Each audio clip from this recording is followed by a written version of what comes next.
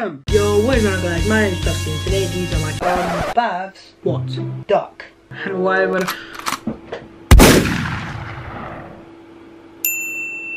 Oh.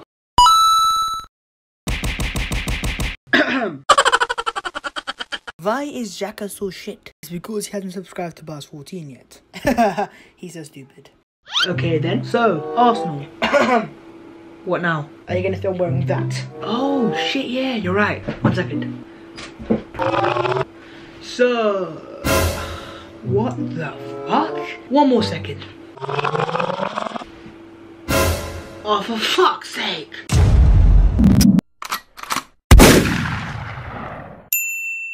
So, what are we saying today? Are we all good? Yeah, not being so bad. I don't give a shit. What I do give a shit about is this thing here. So let's talk. Good thing you mentioned, because I wanted to talk about this thing here. What the fuck is that? I thought you'd say that. And what is that supposed to...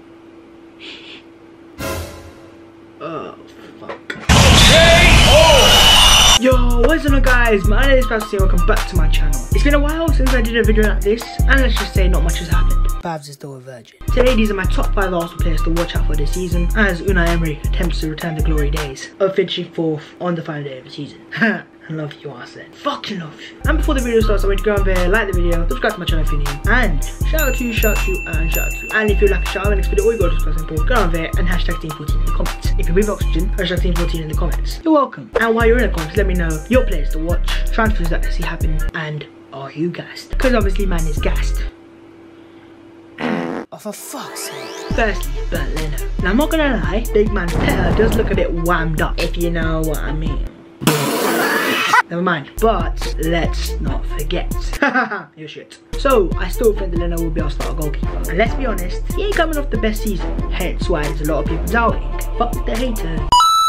But then again, he isn't filling in the boots of a world-class goalkeeper. He's filling in Pet and Check. Easy job. Even I could do better than him. Maybe not. In terms of Check though, his numbers were poor last year. He massively underperformed and made mistake after mistake after mistake. A mistake. He was shit. So even if Leno was to have a decent season, it would still represent a success. And then again, he's 26-year-old, which is pretty young for a goalkeeper. If he cuts out the mistakes, he has potential. And he's German, and they tend to produce the goalkeepers of the highest level. Wait, never mind.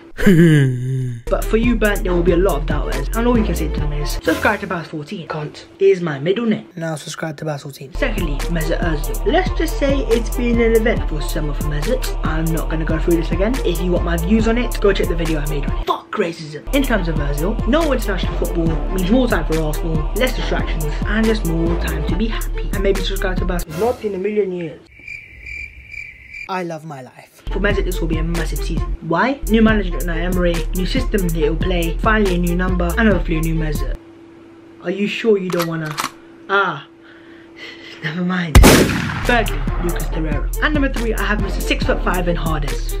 But Lucas Torreira? Give it a week back.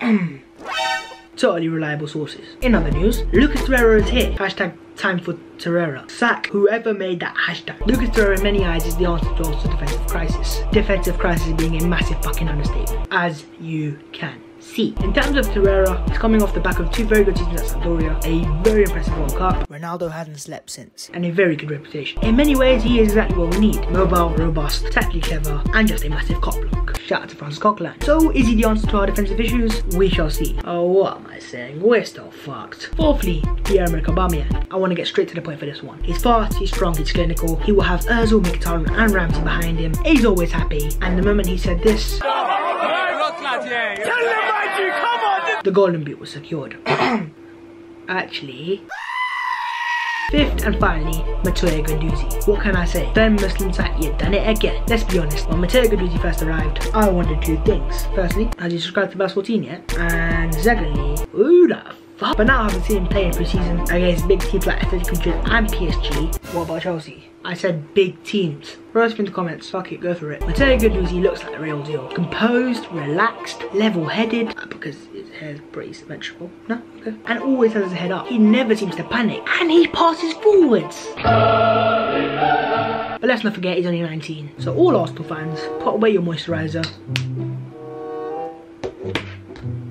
Take a deep breath. Relax and go find your nearest bottle of sunscreen, because it's getting very hot outside. Oh, you dirty motherfucker.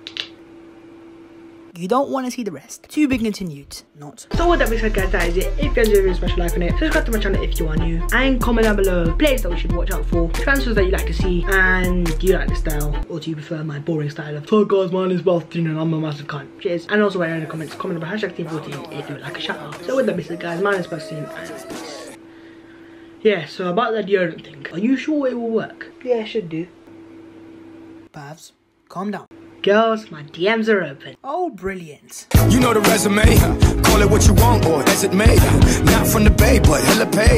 Every day above ground is a good day, so I celebrate. Mommy got that bubble young booty. I wanna run through it like Rudy. She said, do you own Nike? I said, not yet. She said, then just do it. Fresh at the Grammys in the tuxedo.